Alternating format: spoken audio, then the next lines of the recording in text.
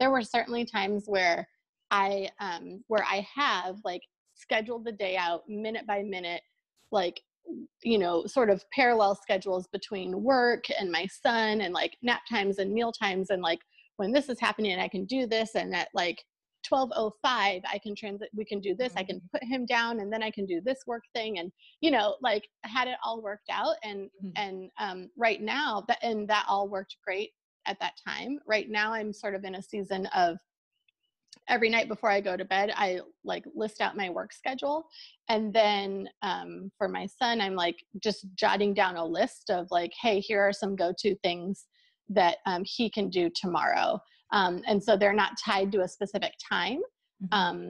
And I'll certainly try to follow his lead in terms of what he's interested in, because, if he's interested in something, it's going to get me more engagement and more bang for my buck than if I like, give him a certain toy to play with, and he might play with it for 30 seconds and then need something new, but I have those things on hand, and I really try to make sure my ideas on hand for the next day are they vary in terms of things that he can do independently and things that we will do together. And then I try to look at my work schedule and prioritize, like, what are the times that I need him to be independent. And so like right now when I'm recording something, like I would prioritize that as like a high need for independence time.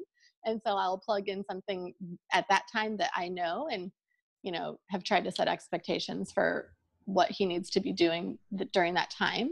And then,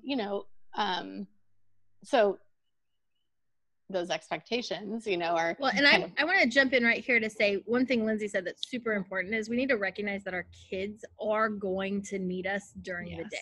They are. We can't prioritize and say this is our work time and it lasts from 8 to 5, because our kids won't last from 8 to 5. And so we need to recognize those face-to-face times with our kids as priorities as well, because we cannot expect them to be able to be self-directed the whole day.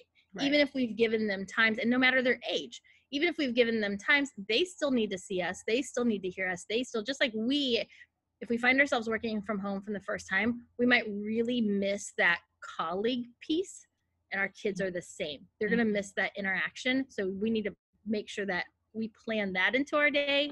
So we're not trying, because that's going to just lead to frustration. They can't be self-directed forever. Neither can we. And so we need to put those times in as a priority as well.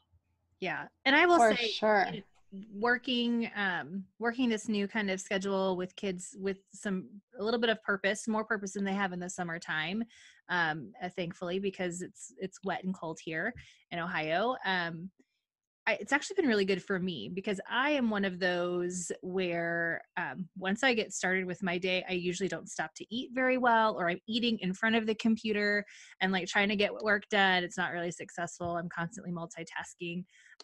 But because I've had to like make sure that I can find, like you said, Lindsey, I've been looking at my schedule ahead of time and going, okay, I have a kind of plan in mind, and these are some times where I can check in with kids. And my husband's here as well, so he's also helping out with that. But those little check-ins have actually been really great brain breaks for me. And when I do get back to my work, like just like our kids need brain breaks, we kind of need them as well. So it's really forced me to break up a little bit and step away and come back and be a little bit more refreshed. So yeah, I've enjoyed that.